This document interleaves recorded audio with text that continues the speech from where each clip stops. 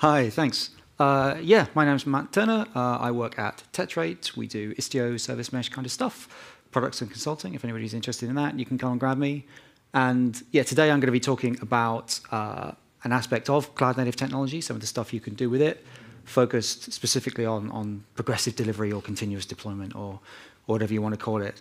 Like I say, yeah, 30 minutes plus questions. I've got 90 slides, so we'll maybe go a little fast. I'm having technical difficulties as well. I can't read the speaker notes because the high DPI hasn't worked. So I'll just make it up. But I think I know what I'm talking about. Yeah, the GOTO app does exist. Feedback is always useful. Last time I gave this talk, I was basically told that I underestimated everybody, and people said we didn't need the introduction. We're too clever for that. So that's 30 slides that can just go.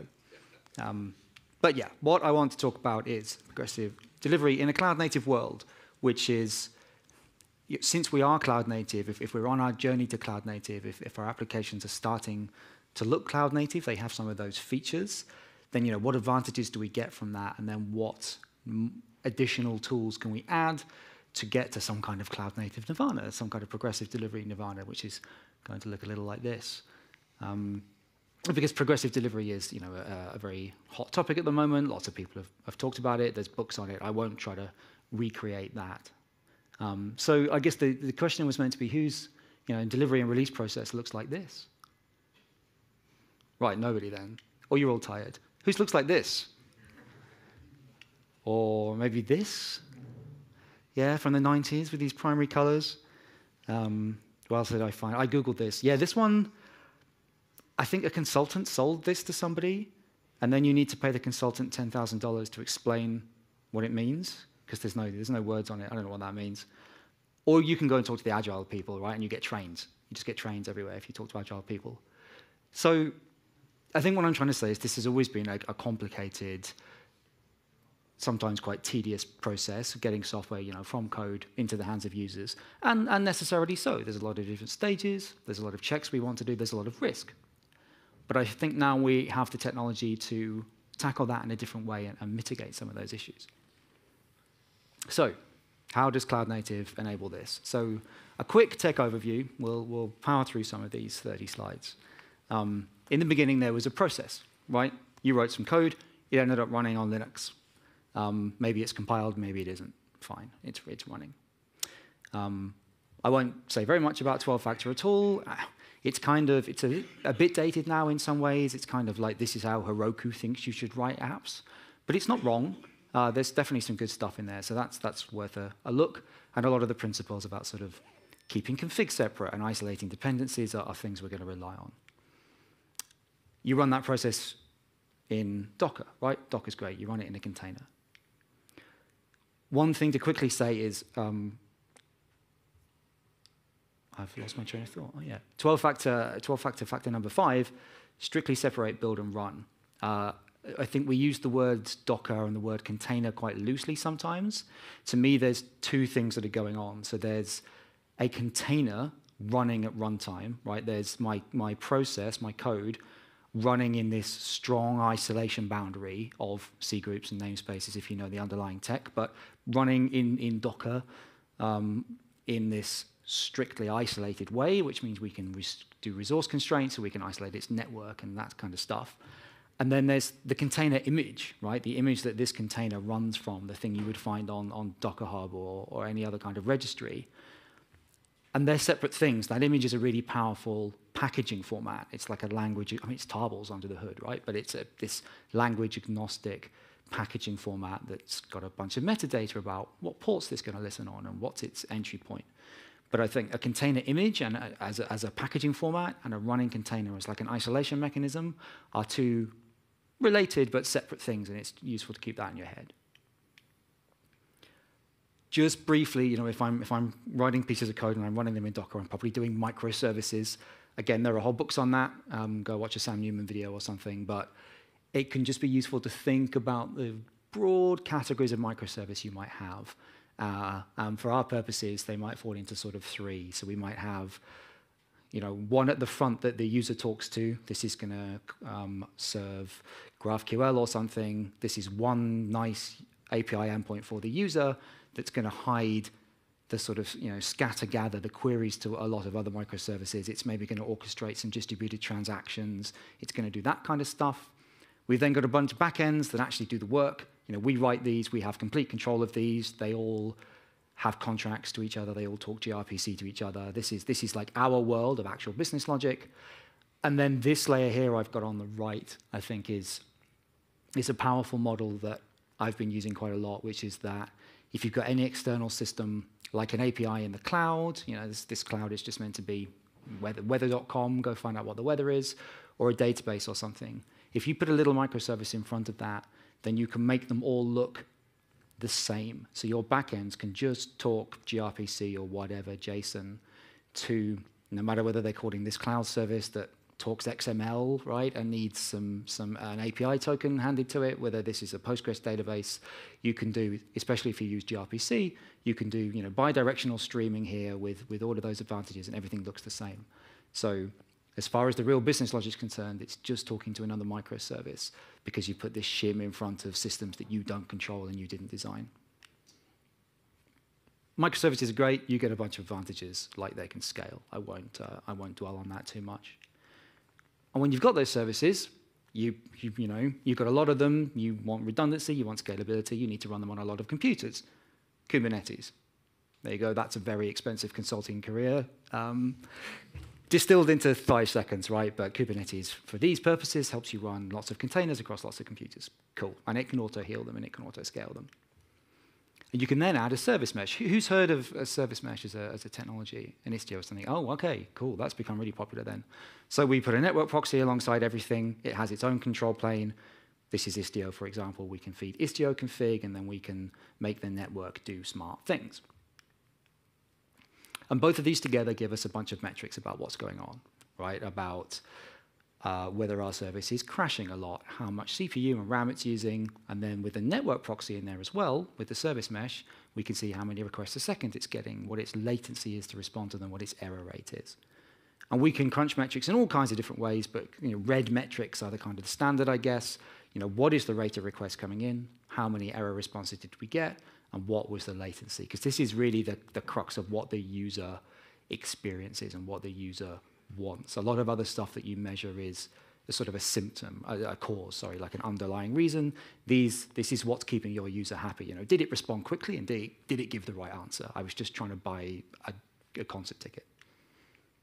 And you can then start talking about service level agreements and service level objectives and service level indicators. If you've not heard these terms, pause the slide here, or go and read the Google SRE book or something. Very interesting stuff.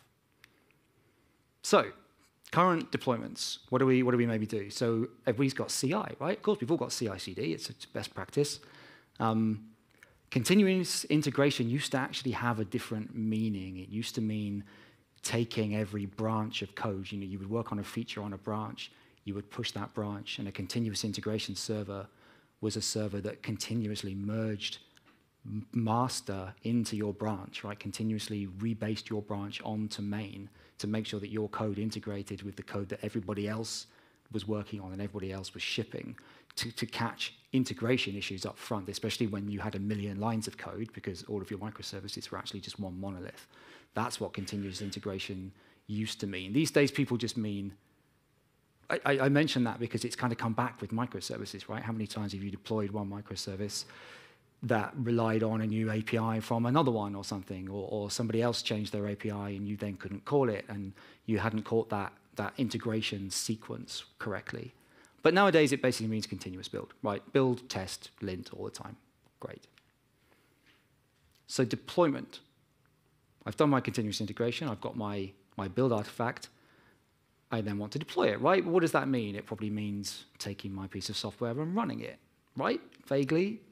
So continuous deployment is deploying it continuously. Every time there's a new build, because this is automated, deploying that piece of software. But when we start to talk about progressive delivery, we maybe have to redefine the terms a little bit. So if we say that release is, we can define this term release, and we say that this is exposing a piece of software to users, right? Because that's where the risk really is. That's where the value is. That's where we make money, getting these new features to users. And that's where the risk is, because the software might be broken. So if we use this word release to mean exposing a piece of software to users, or you can look at it the other way around, exposing users to a piece of software, then what would continuous release be? Well, continuous release would be exposing every new deployment to these users. Every time we run a piece of software, the users are going to be accessing it. So every new build gets exposed to all of the users. Because that's based on this assumption. Does my deployment, does running the software, the new version, mean releasing it, mean users accessing it and taking that risk? Usually it does. Spoiler alert, I think that's going to be one of the main principles. Usually it does, but it doesn't have to, because we have a bunch of technology that I'll show you that means we can decouple these two stages. So we can then continuously build and continuously deploy, start running every new version, but not necessarily expose it to users. And that's got a bunch of advantages that I will go through. We're halfway through already. So I've got a picture to make this easier, right? The build process, we do a Git, we take some code, we commit it to Git, some CI system comes along, and we've got the output. So this is probably a container image because it's a really nice packaging format, ends up in some registry, Docker Hub or something else. The contract of this is that every new commit, every new merge to main produces a container image, pushes it to the registry. And this does the bottom of that, the agile testing pyramid, if you want, right? We lint, we compile. If you're in a compiled language, you can catch an awful lot of errors by writing Rust and letting the type checker and the borrow checker and the lifetime checker find all classes of errors. If you're using JavaScript, good luck. But you might have some unit tests, And then deployment is very separate. So I've drawn this big line. So what we've got here is a user sitting behind a sort of load balancer API gateway. We've got a separate Git repo. So we're doing GitOps, I guess. Everybody familiar with the sort of basic GitOps principles of, yeah, cool, no sort of shaking heads. So we've got a repo full of YAMLs or whatever that describe what should be running. We've got a little sync operator. So we've got a couple of pods running in Kubernetes. We can add more operators, more automation is always good. We can add more. So this watches the container registry and says every time there's a new image, you need to update this and run it. So this is continuous deployment, but sort of in the roundabout way because we're doing GitOps. So user is sitting there, all of their requests are going to our current version. Great. If I do a new Git commit, new build, all passes the tests, ends up in the container registry, this thing notices there's a new version of software, updates the description in here to say, hey, the new version should be running, and then this thing says, oh yeah, the new version should be running, so it runs it. Now when the user makes a request on a naive system, well, there's new endpoints now behind our load balancer, so the traffic gets split, right? Goes to both of them. This is the risky part. This build is not risky. This deployment, getting this running, is not risky. This is risky. Sending user traffic to it is risky. So we can introduce yet more automation, yet another operator that will notice that all of this is going on and reprogram that load balancer on the fly and say, no, just keep the user traffic on the known good version for now, please. Why do we want to do that? This is kind of the crux of things. Why do we want to do that? Well, firstly, these are running. These have been deployed. Why do I keep saying we wanted continuous to deploy? These are running, and they're running in production, right? So they can access the production database. They are subject to production resource constraints. They're reading production configuration files. I worked somewhere once that had an outage because somebody changed the config file format and changed the software that read it, and they got deployed out, like a new thing started, and this just crash looped. It just sat there. It was fine in staging, which is, of course, exactly the same as prod. But when it got to prod, it just kept crashing because the config file looked wrong. So running this stuff, just even seeing if it starts in prod can be useful, and having it sitting here running in prod is useful. Because what this magic load balancer network operator can do is, okay, so the contract of that is you see a new image, you deploy it to prod, doesn't get any user traffic. So why? What can we start to do? What's different? Well, this thing can tell the load balancer that, sure, user traffic goes to V1, but V2 is available, right? It's sitting there, it is deployed, it's running, it's in production. So if a tester comes along and they set something like a header, or they're on a well-known machine, well, their traffic can go to the new one. So they can start doing it. You can do manual testing, you can do user acceptance testing or whatever. You just opt into the new version of the service. And this is much better than doing it in a test environment or a staging environment because A, you don't have to pay for a complete copy of your environment. B, it is going to be the same because it is prod, right? As I say, prod data is available, prod config is available. Other prod services are available to talk to. So that's your continuous integration, right? When this thing is under test, you know it's being tested against the latest version of every other service because, of course, it's in prod, right? That's what's running. And this can be automated. These agents can have the ability to kick off some kind of bot that will replay, replay regression test cases or that kind of stuff. This can be a load test, right? This can be a big fat pipe of stuff because remember those red metrics, you may have added your new feature, perfectly functional, but you slowed everything down by 5 times, right? So when you hit it with a lot of load, the users are going to have the right answer, but an unacceptably slow experience. That's also a criterion that says, don't release. Yeah, I think I've gone over most of that. Does it even start? It's there for manual testing. It's there for integration testing with all the other microservices. It's there for end-to-end testing. And then you can look at non-functional stuff as well, right? It is a fail. It is a no release if your performance isn't within the SLO. I might skip this. Otherwise, you're not going to see me fail to run a demo, which is way more fun than my slides. Yeah, that's fiddly. That's why we're going to skip it. So other things this can do, right? We've done some manual testing. We've opted into V2. We can now start to send the user traffic here as well. But this arrow only points one way, right? User requests go here. Responses don't go to the user because the responses might be wrong. But in the face of these user requests, we can see what this does with user requests. Like, does it crash? Does it slow down? We can try to do all the testing we want before this, right? We can lint and we can unit test and we can do everything we want. But the reason we test in prod is nothing will ever be as crazy a test case as a user, right? Nothing. I was doing one of the unscripted, GOTO unscripted things with Eric Johnson this morning. We'd had quite a lot of coffee, and I was just like, yeah, user requests are regression cases you haven't discovered yet. So this is what this is about, right? We've replayed all the bad traffic from before, but maybe there's new kinds of bad traffic. So you can feed it in, but not get a response because again, you're not taking the risk. You haven't released if the user isn't exposed to this software.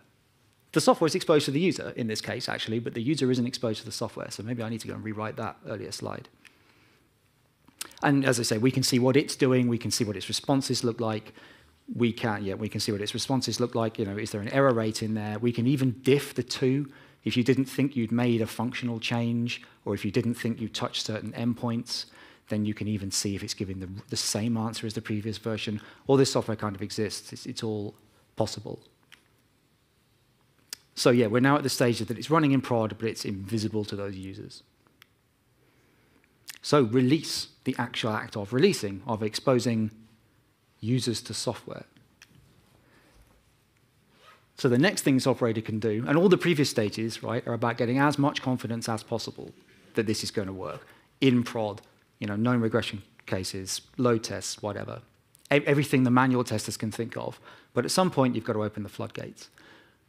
But you don't open the floodgates all the way. So we can now start sending a little bit of user traffic, right, to the new version, a Canary deployment, if you want. So we can send 1% in, see what happens, see if everything's OK. The user gets the response. And you can watch the metrics of everything as you do that. And you see this operator, this automated bot is watching the metrics because this can also all be automated. And this agent will continue to ramp that traffic, continue to move it slowly across, and just keep an eye on everything, make sure the performance doesn't hockey stick at a certain load or level or whatever. And it can do it completely automatically if you tell it enough about the software, right? If you tell it what good is meant to look like and what bad looks like, then it can make the decisions that you can, and we can just ramp the traffic across until most or all of it goes to the new version. Well, I got there. Let's see it. I think the point of this, that's kind of what I wanted to say, really, is that I think that is a sort of setup that everybody can aim for. I think, that's my sort of thesis to you, is I think this is a good way to do things. I think this is a nice North Star to be at. Everything's automated, everything's gradual, everything hopefully has a much reduced risk. If we start off if we are cloud native, right? If everything is a cloudy technology, we don't have like physical on-premise load balancers or anything, then most of us are probably some way along that technological journey to, there's nothing stopping us doing this. And actually all the tech to do all of this stuff exists. All of those agents that I showed exist. I'm going to demo some of them now. The stuff to diff that traffic, that exists. I haven't actually integrated it into this demo. I struggle to make it work. There's not all of these tools are super mature yet. I couldn't get one talking to the other, but it's all possible. I'm going to give it another go. And if that doesn't work, I'm going to write another diff agent. But it's all doable.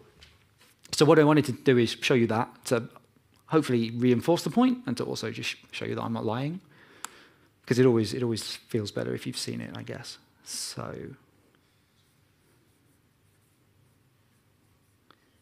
this may not be smooth. Oh, it's not letting me even move my desktop across. You see? Right, what are we going to do first? We are going to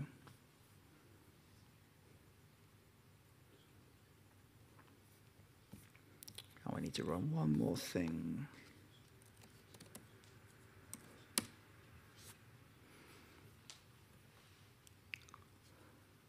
So I've got, nope, I need to run another couple of things.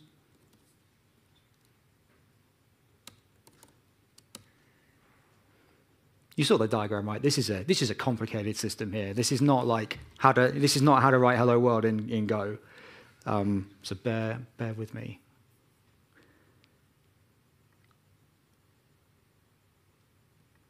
Even the error message is broken. That tells you something. Oh, what's wrong with my error message? Okay.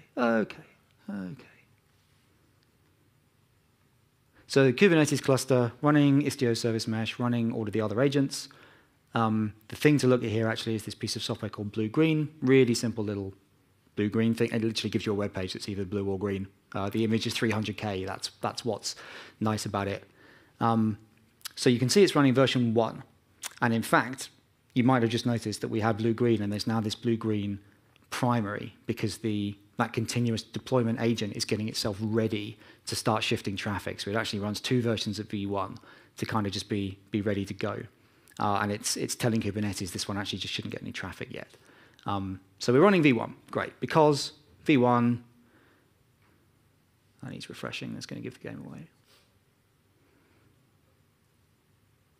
Oh, even the Wi-Fi's gone, come on, this isn't fair. There we go. V1 is the only version that exists, right? So V1 is the version that's running.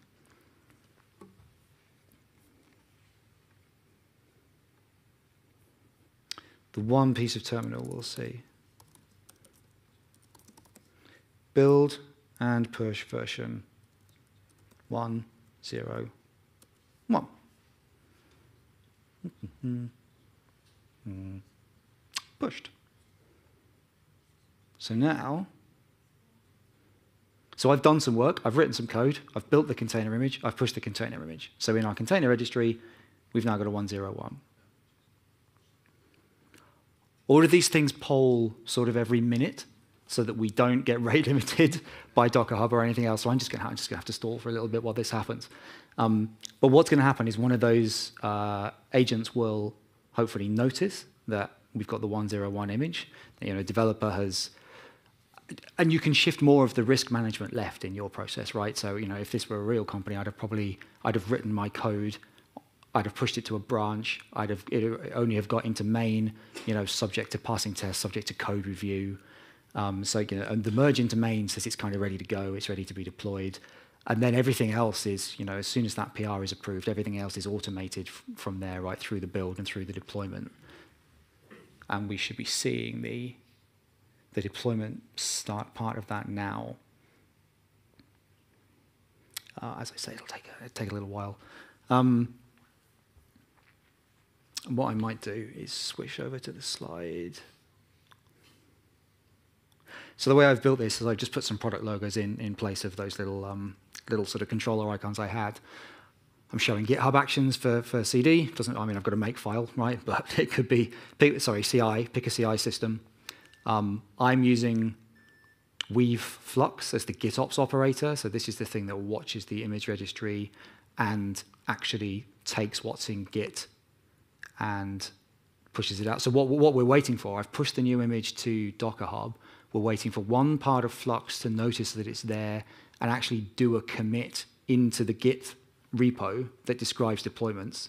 And then another part of Flux will notice the commit into Git and actually go and run these pods. This is all super, super decoupled, which means it's sort of extensible at every point. It's there. There we go. Right, 101. So 101 is now running. All I did was push a container image. And it's you'll notice we've got 101 and 100 running because this last piece of the puzzle, Flagger, which is this progressive deployment operator, has kicked in and gone, OK, wait, I'm going to keep a copy of 100 running because I know that's good. And it's now going to be moving the traffic between this one. And it'll run any sort of automated test we asked it to on this. This is isolated. And I've got it set to automatically start rolling traffic across. If you're in an organization that still needs approval, if for whatever political reason, you still need a human to tick a box at some point, you can let all of this run. It can get to this stage. You can have 101, running in prod, ready for manual test if you set that header, ready for everything. But it won't. You can configure Flagger to not start rolling the user traffic across until some human with an expensive job title has pressed a button. Like you can do that. That's fine, and it can be a visual thing. So that's why that's hanging around. I've actually got it. I've said I trust the process, and I want it to start rolling traffic over. And what we'll see. But why is there 0 pods for the new ones? Yeah, very observant. There's Kubernetes is saying 0 pods are ready because the service specialist has been told to reject all the traffic coming into it, basically. So it's lowered. That's how that's the mechanism it uses under the hood to actually stop the traffic flowing, is to just lower the readiness probe because it's still in that automated testing phase. But no, it's a good question. So this is my GitOps repo. Right? This is the repo full of YAML files that are getting deployed by Flux. And we should see, 3 minutes ago, there was a commit to the deployment because this thing says 101. And what happened was, I tested this demo a few times. You can't be too careful. What happened was, Flux CD bot changed the 0 to the 1, right? And we've just about got time. I can push, maybe I do some more work, and I push 110. We've now got 110 on Docker Hub. So we won't wait because we don't really have time. What's going to happen here is this won't happen. It'll stay on 101. And the reason for that is checked in. I'm on history view.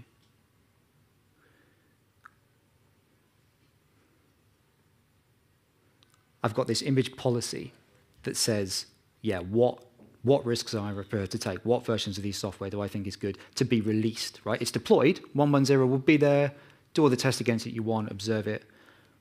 But we're not happy to start Canary releases to it because my policy says some senior manager, hasn't signed off that new feature branch. And marketing doesn't want these features to get in front of users yet because that's a perfectly valid business decision, right? That's not technical. So tech can carry on doing their things. 110 will be running in prod. But it won't be there. And keeping this as graphical as possible. You can maybe teach a product owner or somebody to do this. That's not meant to be me being mean. But for these processes to work in a business, the non-technical people who are involved in them have to be able to understand what's going on and use the tools, right? So saying get a command line, type git commit, git push, it's just not going to work. It's not their job. But you could build a dashboard in front of this. You could do something else, right? I'm just trying to keep it fairly visible. Risk. Yes, please. Commit. And then we might see it, we might not. I promise you what will happen is we'll see 110 there, and it'll start to come across because that image is now being allowed in by the policy. And if at any point any of these images started returning 500s over the levels we've committed, because all the config for that is in this big old file. So this is the configuration for that continuous deployment agent. You know, what's the, how many times do we sort of retry? Right? How often do we, what's the moving average window on the analysis? How many times is it allowed to fail before I think it's bad? You know, where are the two ends of the traffic sliders? Do we, you know, stop if we're gating it? If we've got a manual gate, where do we stop? Yeah, what does success look like? It looks like over a sliding minute, you know, 99% non-500 responses. So all of this stuff is configurable. So that's basically it. Where did I put my slides? Yeah, so that's what I just showed. It's all available today. I mean, all of that stuff is available and works. Didn't take me too long to knock that demo together. Even more advanced stuff like sort of diffing traffic and like mirroring traffic and replaying stuff, like all of that exists, but is more fiddly to set up. You know, this is DevOps, right? This is download somebody else's software and run it territory. If you want to go to the next level, that's write your own software territory, which may or may not be something you've got the time to do. I should just say I'm not shilling. Other products are available. You can replace all of those with, you know, at least this set of stuff and maybe others. And I think for my I think we can ask a question about that if we want. I think for my 30 minutes, that was probably all I was going to say. Thanks very much.